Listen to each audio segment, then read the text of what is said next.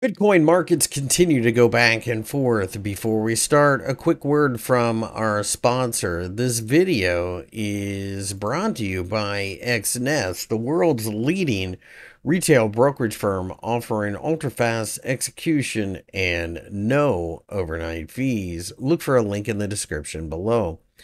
Bitcoin has been very noisy during the trading week as we initially fell, but then turned around to show signs of life.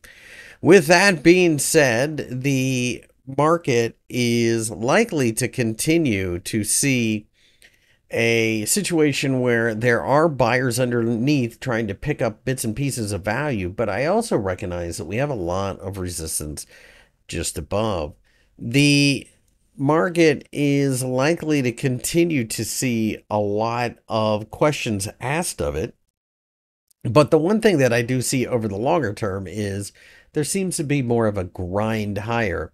Bitcoin is not going to be as exciting as it once was now that Wall Street is involved. They simply won't tolerate it. So 15% gains in a day will never happen again, unless, of course, there's something drastic going on. The market looks a lot like an index fund because basically that's what it's being treated as now. While it does have an upward slant, I don't necessarily think that you can just YOLO into the position anymore.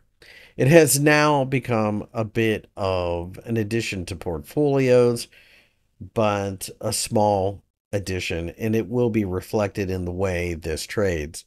I think the 62,000 level underneath and the 60,000 level both offer support. If you enjoyed the video, give me a thumbs up and subscribe.